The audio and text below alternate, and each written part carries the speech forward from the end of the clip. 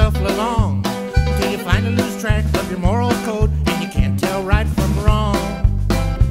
I pulled a deal in Arizona with a workout silver mine, but before they knew I'd salted the ground, I'd moved on down the line. I was headed straight for the border when the law got up with me. I spent 6 months in a dirty old pump before they set me free.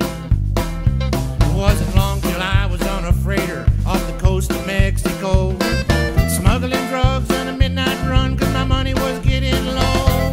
I sank as low as a man can go who walks with an empty purse.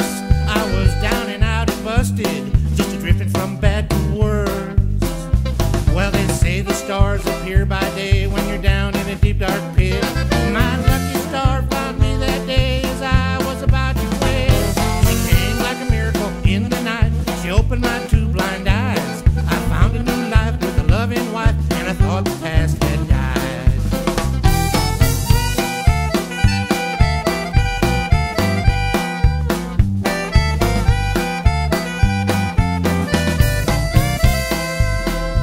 We were wed down in a border town close to old San Antonio. She was mine to keep for one short week. In a heartbeat she was gone, cause the devil sent his right-hand man. I should have known he would, and he took her life with a long thin knife because she was honest and good. I lost all hope, honor and pride, all but the craving will to hunt him down, to put him in the ground, just kill, kill, kill. I followed his trail for 3 long years to a town way out west, and I left him there with a vacant stare and a 44 in his chest.